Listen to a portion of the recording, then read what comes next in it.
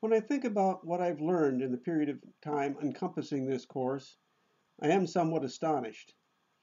As I've repeated ad nauseum, when I returned to school in the fall, I had never been online or sent an email. My fall semester was a crash course in learning Word and how to do research online, which I survived. It wasn't easy, but words and reading were my thing, so I got by. Then along comes digital storytelling. I figured, storytelling, I like that. How hard can it be? But digital. Digital meant pictures and videos and narration and music. If I had known beforehand what I would be expected to know how to do by the end of the course, I might have gone running back to my freshman major of astrophysics. But of course, in the 40 plus years since then, well, that's gone digital too, so there's no escape. Anyhow, I stuck it out, and lo and behold, I learned how to upload photos and how to join them with text.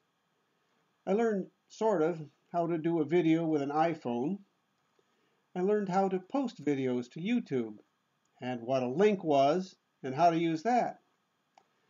I have a blog on WordPress.com which fulfills a promise made to family members years ago about sharing our history.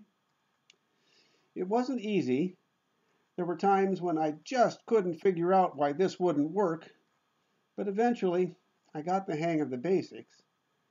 I know what special effects are and roughly how to implement them, but I've shied away from them because I wanted to get things done.